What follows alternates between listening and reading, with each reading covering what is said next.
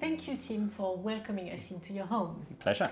You are an art advisor specialized in old master paintings. That's right, yeah. But today we're here to talk about your collection of Japanese ceramics.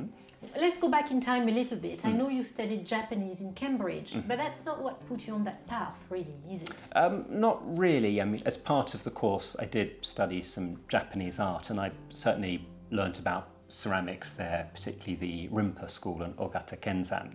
So there was a seed there for sure. But actually the first acquisition was by an English potter called Elspeth Owen, who lives just outside Cambridge.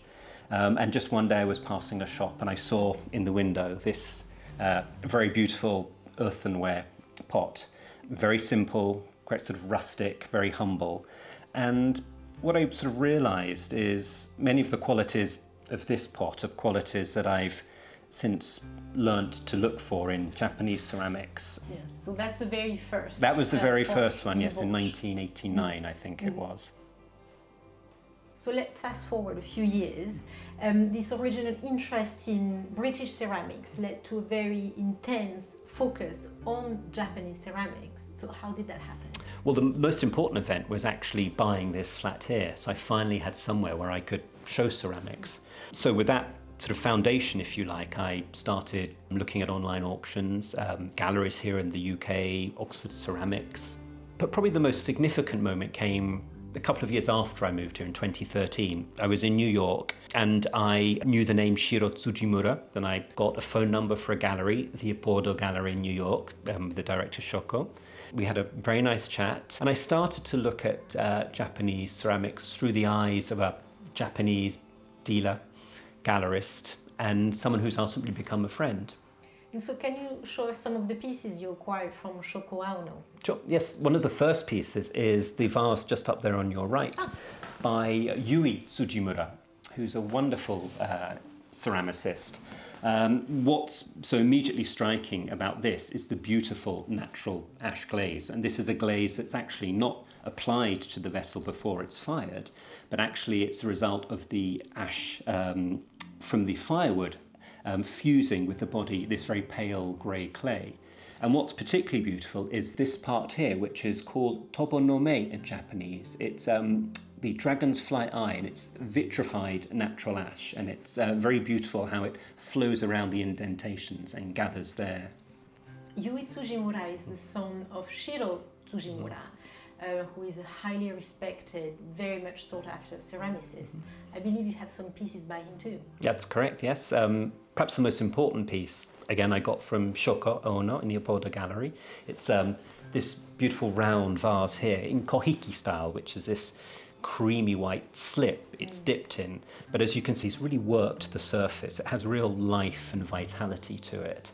And Tim, I can't help noticing that the aesthetic of this group of ceramic is completely different from the Shiro Tsujimura. So what can you tell me about these? Well, those three works are by a young artist called Takuro Kawata, who's very successful internationally. He is trained classically, but he's a young artist who really pushes the boundaries with technique, with glazing. This piece is gold, but what's striking about it is he's played with this idea of glaze shrinkage, which occurs much more subtly in older pieces, but he's applied very thick glaze and it's literally falling off. It's very sculptural. It's a teabowl, but it's not a teabowl. A very interesting artist, I have to say, one I like very much. Tim, all these pieces around us, I couldn't help noticing, are utilitarian ceramics. It seems that you are not really attracted by more sculptural, more abstract works. Is that the case? Yes, that's absolutely true. I think in some ways it's intuitive. You like what you like.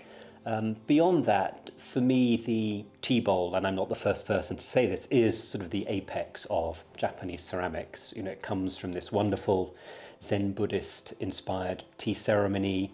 In terms of the vessels themselves, there is this idea of the space inside them, the outside, the inside, and a great attention to every aspect of the bowl.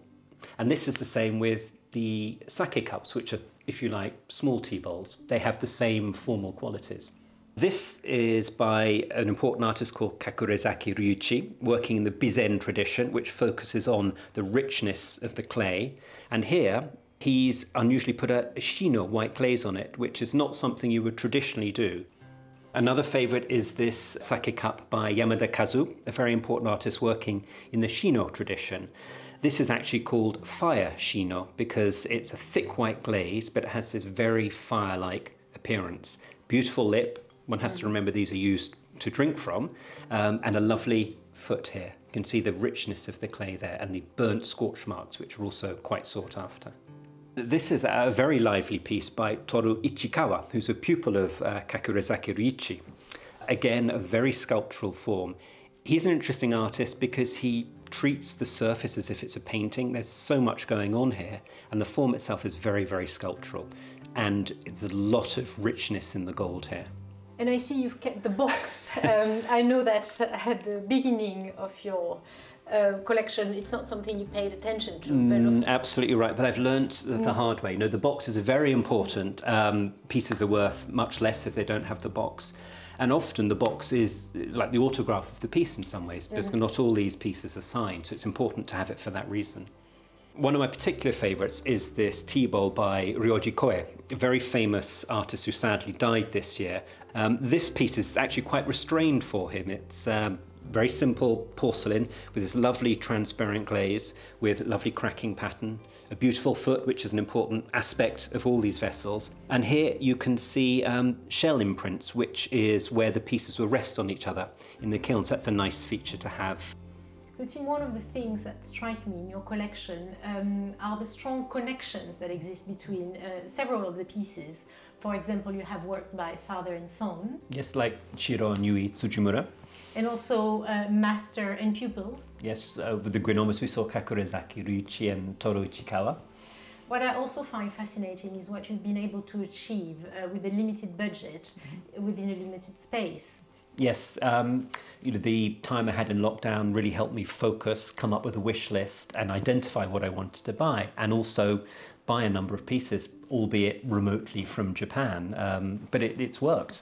What I also find fascinating is this pull that Japan can exert on so many of us from afar. And this is what I'm hoping to highlight in this series of videos, this fascination that so many of us have for Japan. So thank you very much for taking the time to meet us today and have a chat. Thank you very much. It's been really enjoyable. Thank you, Sophie.